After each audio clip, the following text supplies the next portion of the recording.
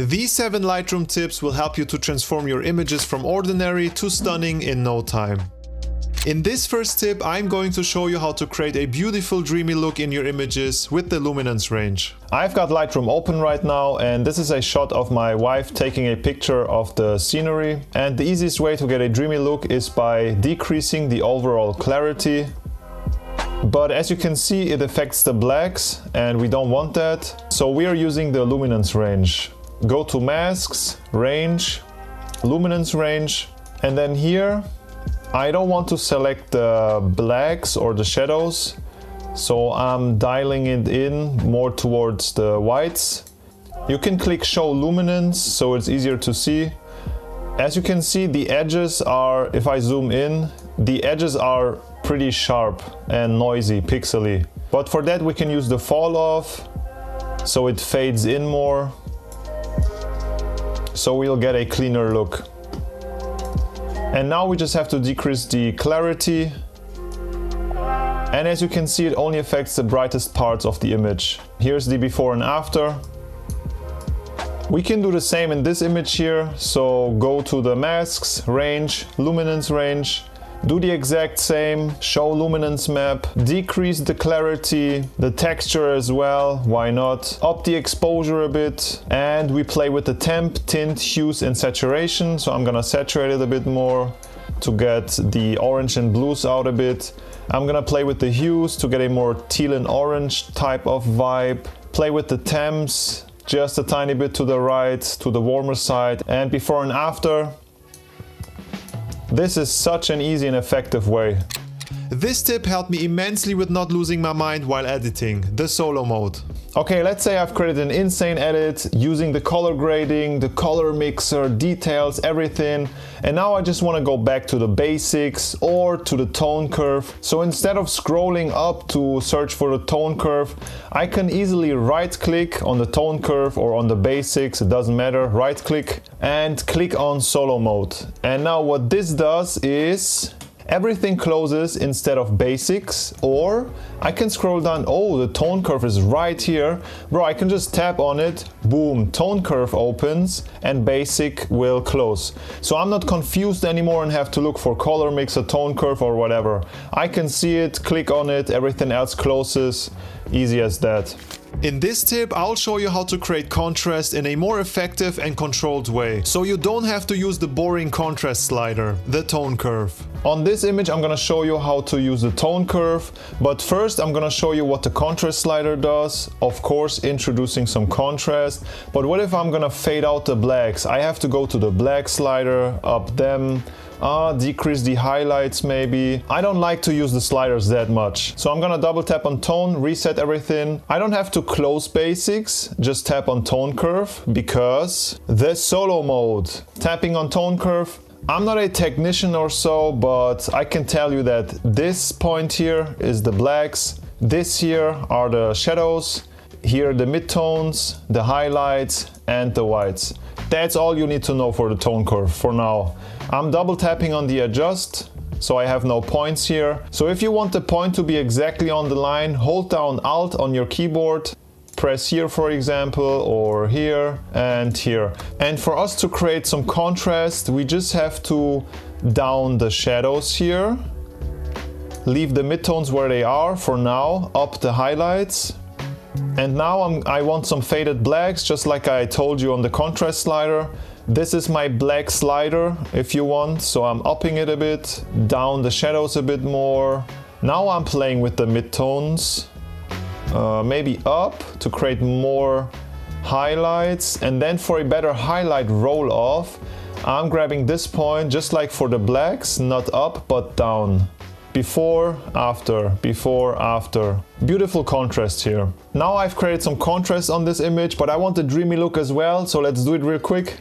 Mask, range, luminance range, down the clarity, play with the temp a bit and the tint. Beautiful dreamy look. Before and after. I love this image so much. Okay, on to the next tip. In this tip, I'll show you a cool function in the spot removal tool, which I have never noticed for whatever reason. So if you have a dirty lens, and I don't blame you on that, there's an easy way to remove dirt spots with this tool here. So the reason why I'm not blaming you for having a dirty lens, my lenses are dirty as well. So this is the shot from the last YouTube video I did. I'm going to the spot removal tool because here I see a black dot. Spot removal tool is here. I'm clicking on the band-aid, scroll wheel up or down to play with the size. I'm clicking on it, boom, it's gone. Is it? It is gone. But what if I'm unsure if I really got every single dirt spot here on the lens? I can go to the spot removal tool and click on visualize spots, and now look at this one here. Bam! 1, 2, 3, 4, 5, 6, 7, 8. I have so many black dots, so I'm just gonna click on them all. Bam, bam.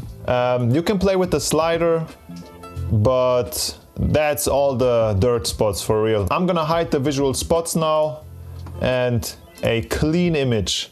Now I could use my presets and start editing. Okay, on to the next one. If you are bored of always looking at your histogram for your desired exposure, then this tip will make your editing process way more fun. So let's say I don't know where the histogram is, or I have it just closed. How do I know if the whites are peaking, the blacks are crushed? I know an option. I can just hold down Alt, our magic button, play with the exposure slider and see what happens.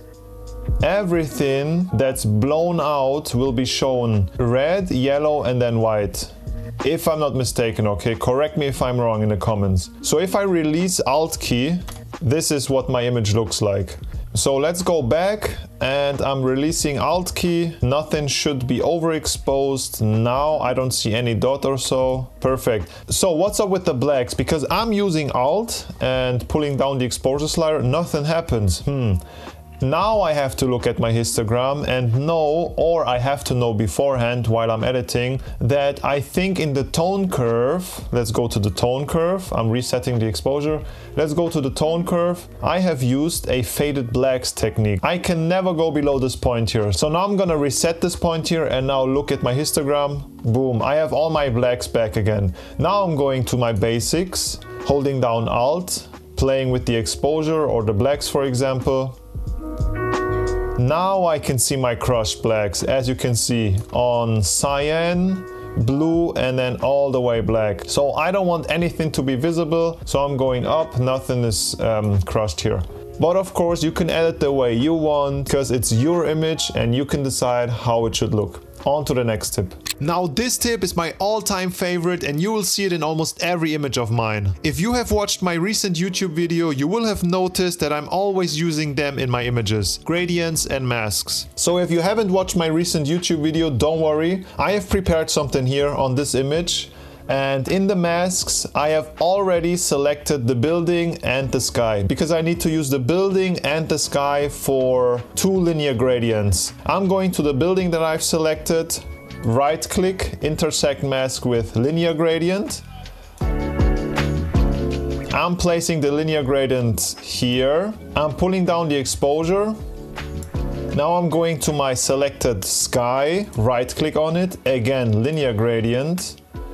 And I'm pulling down the exposure again. And you can already see the difference. Mila, mach bitte nicht, Bruder, ich bin hier. You can even, let's say I want to add one more, okay? Let's add one more here. Okay, I have added one more here. I'm upping the whites for the building. Now I have to go to this mask here, pull down the exposure again. And now a before and after. Such a difference. That's why I love to use masks in my images. It looks surreal, but beautiful. On to the next tip. Okay, so let's say you have a folder with over 100 images. You have to go through every image and sort them out one by one by deleting the unwanted images. But what if you're unsure with some images? Or you forgot why you wanted to edit them in the first place? This tip will help you with just that. Okay, right now I have imported a folder with 117 images here. Mila, I have to record, just give me a minute.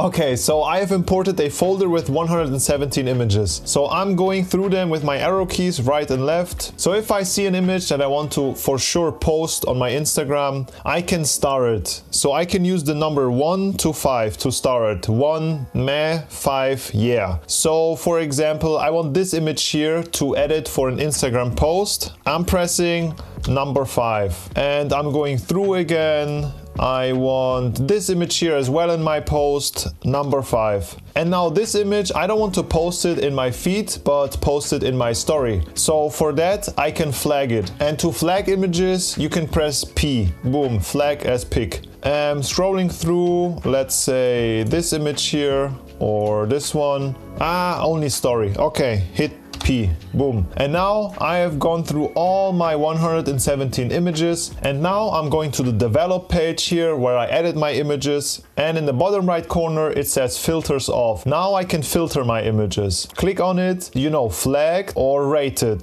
the star ratings. Right now I'm in a mood to only post a story. So I'm going to my flagged ones, click on it, and instead of having 117 images, I have 2 out of 117. So I can just edit it, post it on my story. And on the next day, I know I want to have something in my feed. Go back to the sorting tab here, click on rated, boom. Here are my images that I want to have in my feed. If at least one of my tips were helpful for you, then I can count this video as a success. If you already knew every tip I just mentioned, then respect to you for having an already advanced skill set. Thank you so much for watching, and I'll see you next week.